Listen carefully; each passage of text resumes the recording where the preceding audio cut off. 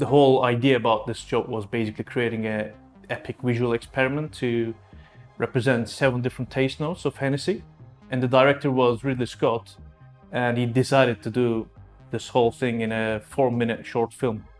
Each of these 7 taste notes was supposed to be represented in 7 different worlds, and they all had unique challenges and unique R&Ds to them. In the wood crunch sequence, the idea is to signify the earthy tones of Hennessy. There's a golem in it, which is essentially in the forest. This shape-shifting character, he's walking through the woods and he's absorbing different elements. The wood, the stones, all the plants get attracted to him, react to him. The birds are swirling, almost like swirling around him in the sequence. We used Houdini's fur tools to groom and render the birds. We've got our own custom procedural sort of vex-based feather generation system. Since it's all procedural, once we had the fully groomed bee eater, we generate proxies and low-res assets for the crowds. We were able to leverage the procedural workflow of Houdini to extract a model of the bird with card-based feathers from the high-res bee eater and generate multiple proxies for using in the flocking. And also the variations were easy to do because it's all ramps and there's not much textures involved. So we could generate variations based on seed values to get different colors, different schemes, put a lot of assets, put a lot of versions in front of the client to be able to get approval on the colors. And then once we had them ready, we could just feed that into the flocking system and instance them for the crowds of birds. It's just quite easy to do because it's all in Houdini and it's all quite procedural. I was tasked with creating the wood golem for the wood crunch sequence.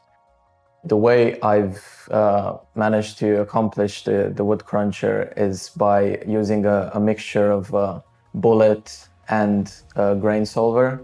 So we had about 1 million spheres being simulated in bullet, and they were almost real time, which was super helpful.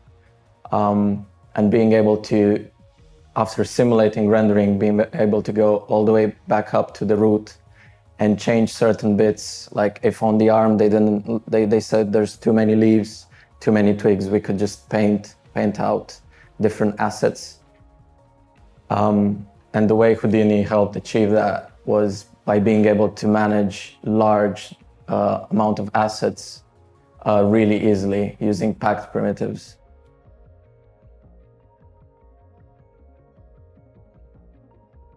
I worked on the Infinite Echo sequence in the project, which is the last sequence, and it involves basically showing all the planets and the different worlds together.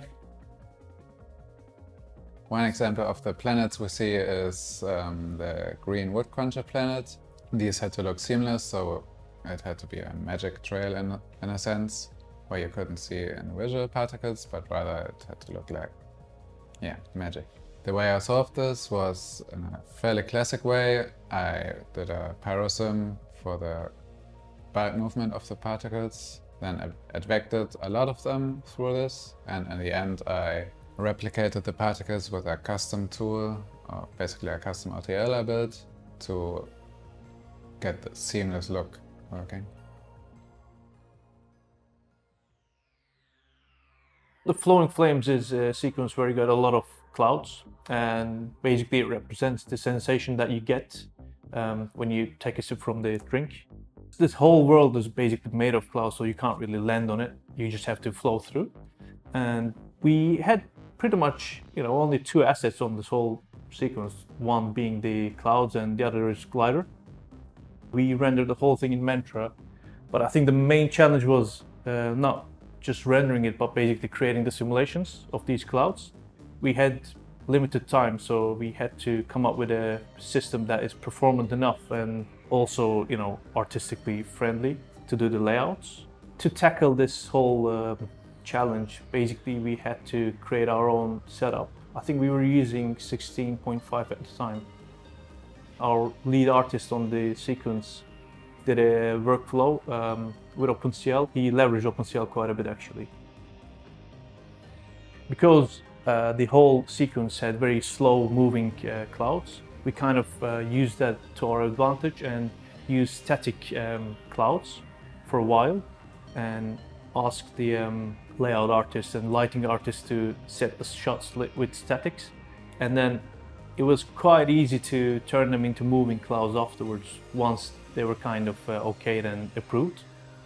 We also had a procedural system that would generate proxy polygon mesh for the layout artist to basically do the layout, and we would just convert them into clouds, really.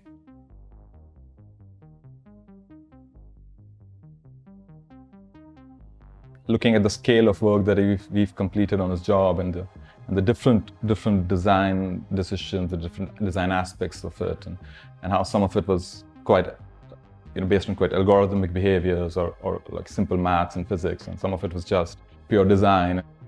Being able to work procedurally gives you confidence that the results you get in one scene can be translated across multiple scenes. One of the things I'm still, feeling good about is being able to create so many different concepts and so many different tests in a very short time. There's even sequences that didn't go into the film that we actually created tons of versions of. So I think that's what I'm proud of. I don't think we could have done it if we didn't have access to some of the features Houdini gives us, because I think to a certain extent, sky's the limit.